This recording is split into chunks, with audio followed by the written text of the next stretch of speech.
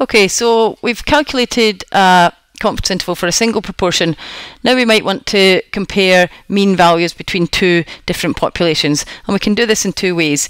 We can calculate the confidence interval for the two means and compare those, or we can calculate a confidence interval for the difference in two means.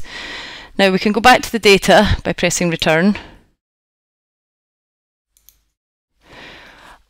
and then click back to the data here.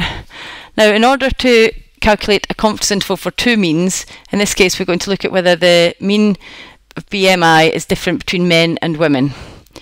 So now we need to use the data button here, and this is to split the data into males and females. Data, organising, we do split combined groups, select the group identifier. This is the variable that identifies the two groups we're going to compare, in this case males and female. So our group identifier is the variable sex. We click OK. Click the data to split by group. In this case it's BMI. We click OK. Press run. And this gives us two new variables, BMI for women and BMI for men. We're now going to calculate the mean and the confidence interval for these two variables. We will use our descriptives command to do this.